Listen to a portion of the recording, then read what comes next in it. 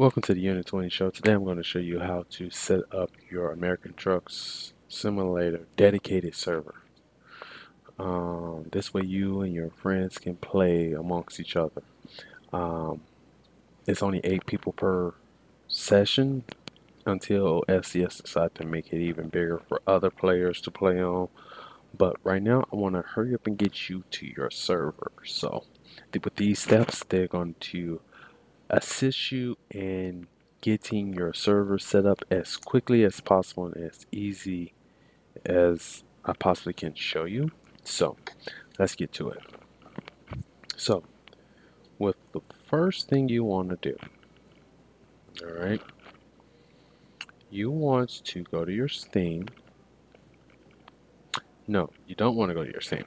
You want to go to your internet browser and you want to look up SteamDB. SteamDB and log in with your Steam account. When you log in with your Steam account, you're going to bring up this page right here. It's going to say American Truck Simulator Dedicated Server. Right? Okay, cool. Now you're on this page. You want to click on the install. You want to install that. It's going to take you to your directory of your Steam install and install it through your Steam client. Once it's installing your Steam client, you want to go to your Steam. Make sure that it's in there. That your dedicated server for American Truck Simulator is in there. Once you got your American Truck Simulator dedicated server in there, you want to do another step. Alright? You want to go to your American Truck Simulator. You want to launch that. Alright? When you launch American Truck Simulator, hold on one second. I need to pull up something real quick.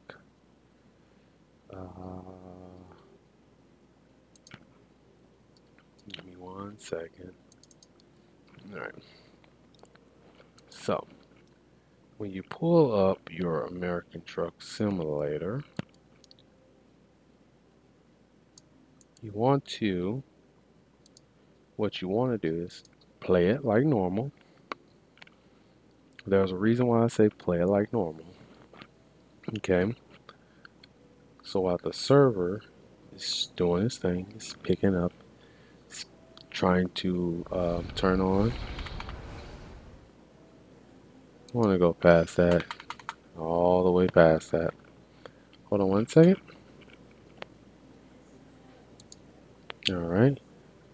Once you do that, I'm going to go back to the game. Now, the reason why you probably can't see what I'm doing is because, okay, now you can see me. Alright, cool. So what you want to do is go to your profile, the one that you want to use, and you go to your profile. Make sure that you have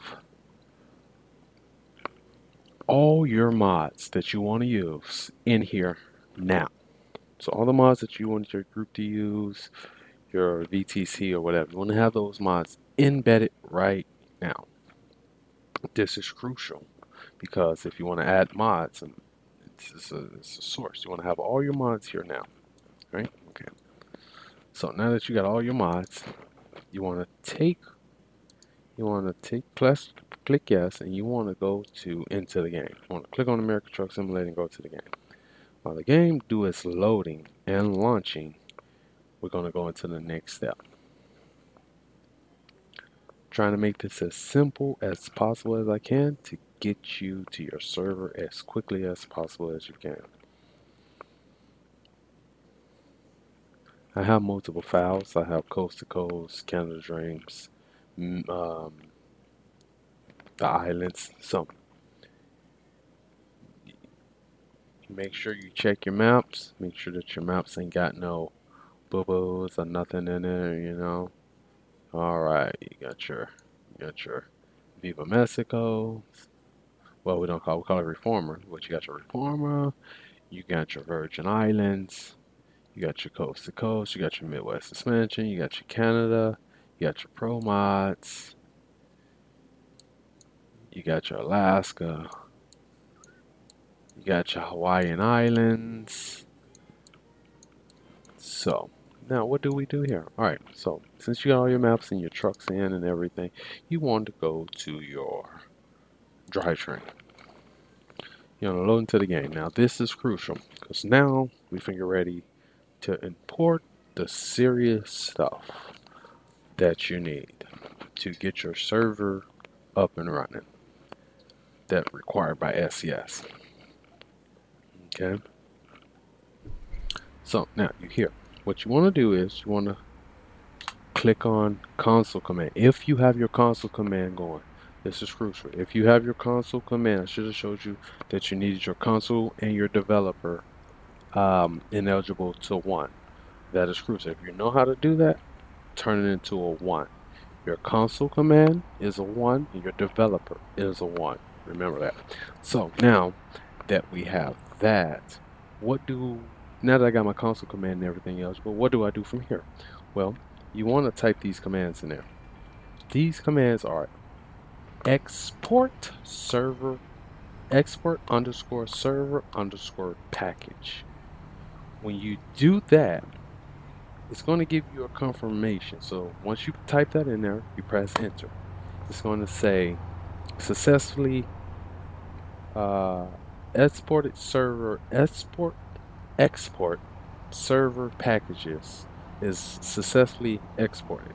Okay, it's going to give you that command. Once it gives you that command that is successfully exported out, what you want to do, you want to not close the game, but what you want to do is just go home to your regular main screen. When you go to your regular main screen, you want to go to your folder. You want to go to your game directory in your documents. Okay, give you a second to blow this up. You want to go to your game directory in your documents. When you go to your game directory in your documents, you're going to find these two files: server package date and then server package. What you want to do is you want to take those two and copy them. All right, you want to copy those two folders, those two files, and what you want to do from there, you want to now before you go, this file stays here in that folder, but this is crucial. This file right here, what you type in to tell your server um, what lobby name this is, what description it is, the welcome message, the password, and the maximum player. Maximum players is 8. If you change it to 100 and then start the server, it will default back to 8. You can't go any above number than 8. You can say 11, you can say 10. It's going to default back to 8 because SES haven't upgraded for more people. So it's 8 people per server, which can be more, but hey, this is where you change the rules, the false, the everything. So in here you will type your company name, your whatever name of your server is, the description of your server, the welcome message. If you got them a password, you type a password. Remember, if you type a password, you need to type the password in between these two hashtags. So if your password is 1234, you will type 1234 hash 1234 hash. Okay. Same thing for everything else that you explain there. Okay. For me, I don't have a password, so no. So once you do that, okay, you set your lobby up. Cancel. Oh, don't save. Okay. So once you do that, you take these two files, leave the server config file in there, leave it in your documents folder. You want to take these two files, you want to copy those, bang, you want to copy them, and then you want to go over to your dedicated server. Where will you find your dedicated server? Well, your dedicated server will be anywhere that you install your dedicated server.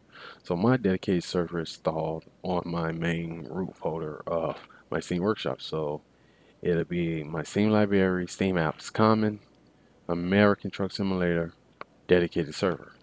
All right, you want to click on your dedicated server. Once you click on your dedicated server, you want to take that and you want to paste those two same files in there. You want to paste them in there.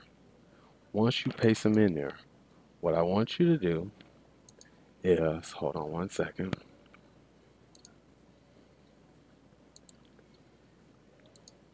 What I want you to do, once you paste those two in there, um, once you paste those two in there, what I want you to do, I want you to go to bin Win64 American Truck Simulator server. Once you do that, you want to hit that. It's going to do all this running, and then it's going to tell you, hey, successfully inputted. Now the server is up and running. You're all good. You're ready to go. So that's how you input it. If you need help, I will have a server up, a Discord server. You can hit me there. I'll put those links in the description. Thanks for watching, and I hope you can get your server and I can see you on the other end. Thank you.